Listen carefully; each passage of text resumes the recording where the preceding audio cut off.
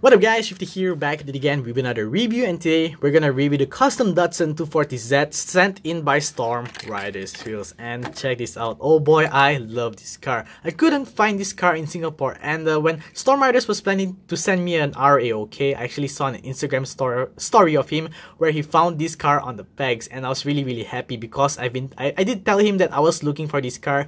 He told me like, hey Drifter, what car are you looking for? I'm gonna try to find them, and yes, thankfully he did find this car, and I do appreciate it. I think among all of the cars he sent me, I'm not saying that this is necessarily the nicest, but this one has the most meaning to it because Luke took an extra step into finding this car for me for the RAOK. So once again, a shout out goes to Storm Riders Wheels for sending me this car right here. But enough about the story behind the car, how about the car itself? So check this out, the FuguZ, nice body kit. At least it looks like it came directly straight from Need for Speed, so that's really nice. There are no front light tempos, but I just get a rear front scoop right there. And the only tempos that this car has are the rear light tempos. So you can see FuguZ rear light tempos and a Grady license plate on the rear of the car. It also has an orange plastic base to act as the front scoop and the rear bumper of the car. I wish that given this car at least front light tempos, you know. This car doesn't already have any stripes or racing sponsors or vinyls on